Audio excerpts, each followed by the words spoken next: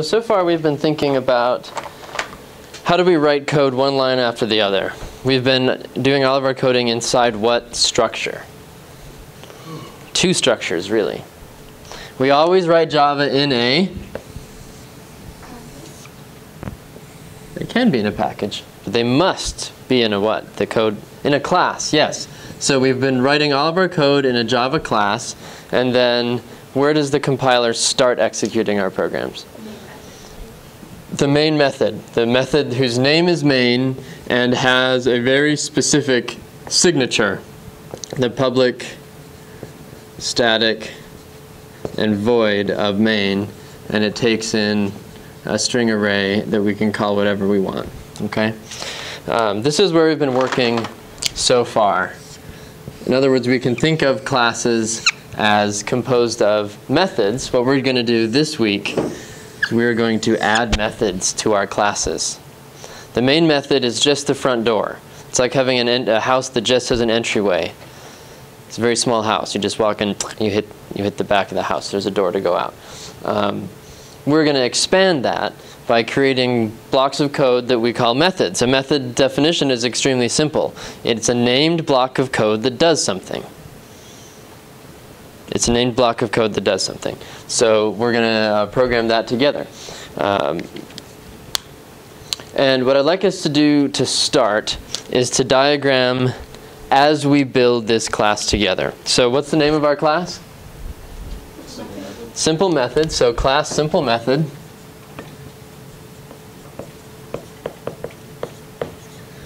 And I'm going to adjust my writing on the board so it's clear.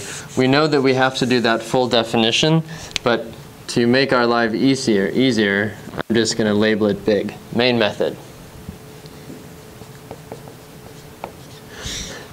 And inside the class, we are going to, so let's go ahead and cook that up. Let's get our main method in here, in simple method. All right, good. So we've got our main. And let's do a sample print line here. So let's say I'm executing in main. So this is something we've done before. We know that when we run this program, why is that code going to get executed?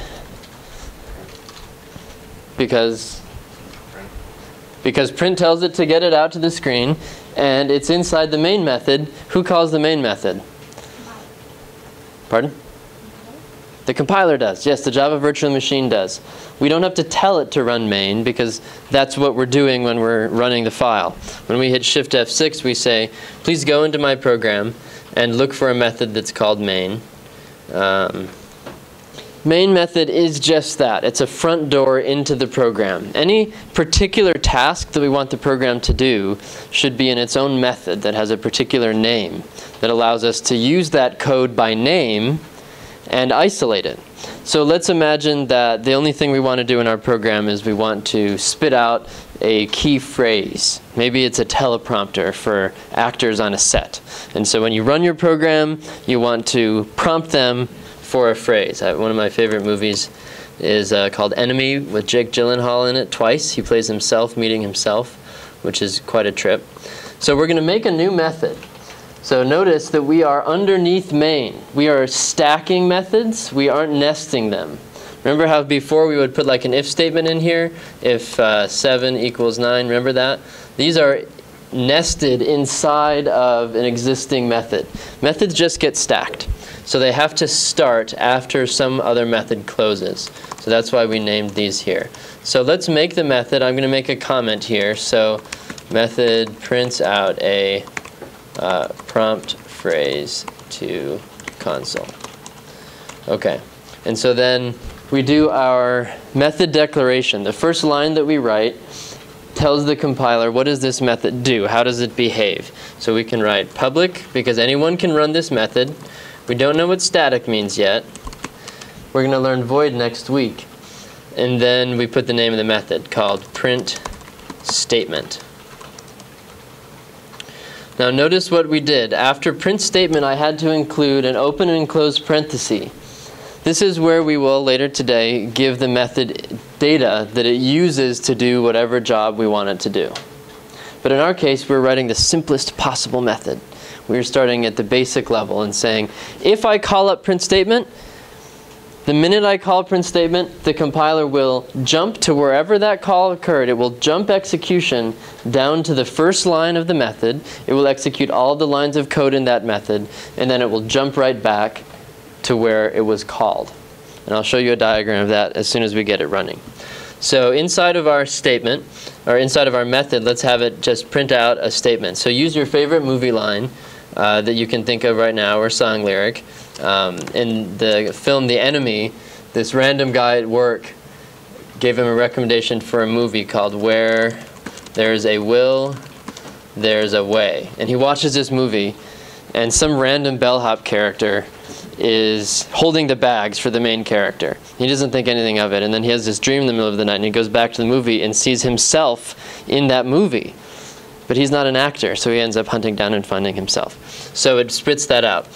Now, let's run this file. What output do we expect? Are we going to see where there's a will, there's a way?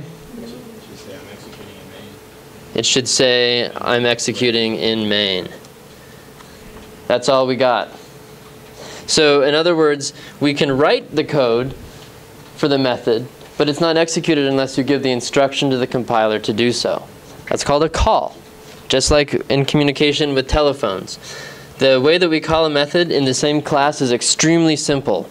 In fact, it's so simple that when I say call the method, students usually look at me with a blank face. You just write the name of the method. And then you give it, if it requires information, then you put it in the parentheses. If it doesn't require any information, it doesn't need anything in the parentheses. It's a normal statement, so we end it with a semicolon. Notice, does this print system need anything to do its printing? No, it's just a hard-coded value. And so now I'm going to label my closing curly braces or close method print statement. And I'm going to save it and run it. Oh, look. The execution jumped, yeah. So you can make as many methods as you want, just put it back in the main method so it knows to, oh, go there. Exactly. So for example, we can call this as many times as we want. So I can keep calling print statement, and each time I call it, execution jumps down, it runs everything in the method, and it hops back up. And this is cool. Let me show you if we are on our website.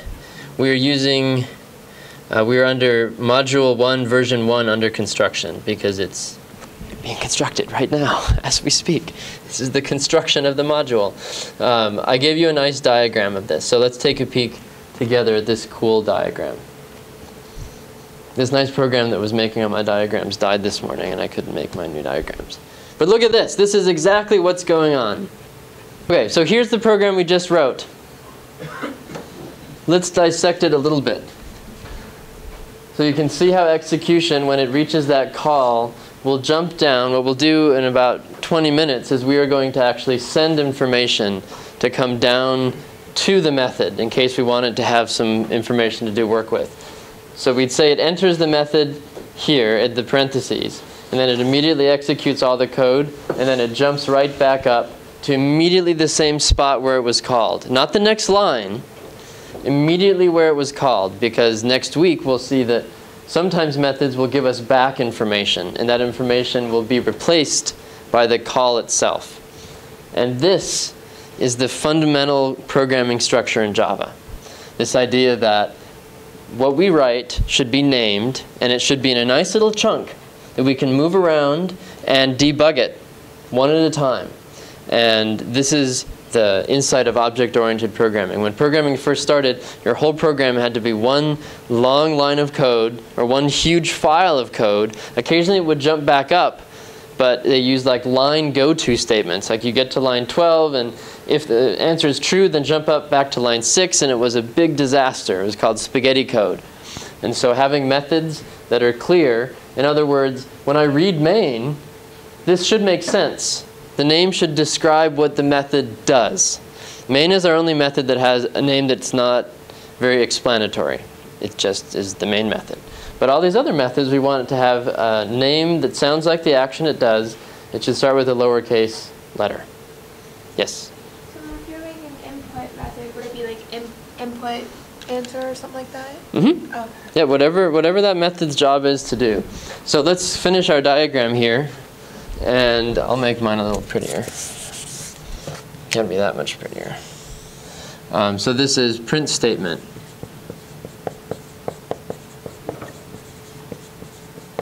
Okay. And then it opens with a curly brace and closes with a curly brace. Now let's see what we can continue to build with this.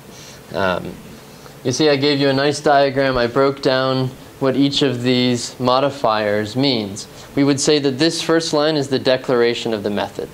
This is where we tell the compiler, okay, here we go. Everything inside these braces should be controlled by these modifiers. And so I'll be giving you this a number of times because this is worth studying, that basic structure. Okay. Now, you got to do stuff yourself. So let's jump down to exercise 1, which is what I'm going to ask you to work on now. And can someone read the design specification? Add a method to a simple method called generate big number, parentheses. Declare it to be public and static. Its return type is void. It takes no input parameter. So that was just describing what each of these public static void mains would be in English. Okay, keep going. Inside that method, use the following code snippet to generate and hit a very large number. And then I give you 3 lines of code that are kind of fun because they use the big integer class. You can make integers. It's usually for encryption. You're dealing with integers that are 200 digits long, and you try to factor them, find the primes of them. So I gave you some sample code at how to do that. And then when you write that code in that method, you'll need to import big integer and random. And then it says to call your new method from main between the 2 calls to print statement. So we just did that together. See how I called print statement twice? You're going to write a new method right underneath print statement, and you're going to call it from in between here, and then you're going to put the code that I gave you. I actually wrote the method for you. This is what's going inside your method. And I want you to see if you can get it called. And I should give you, so this is what it'll look like. You'll be able to generate a really big random number. It's pretty crazy. So see if you can do that. I will come around and help each other. And if you get stuck, the sample code is right here. So don't be stuck. Don't feel like you can't look unless, if you've given it a good shot, feel free to go ahead and look.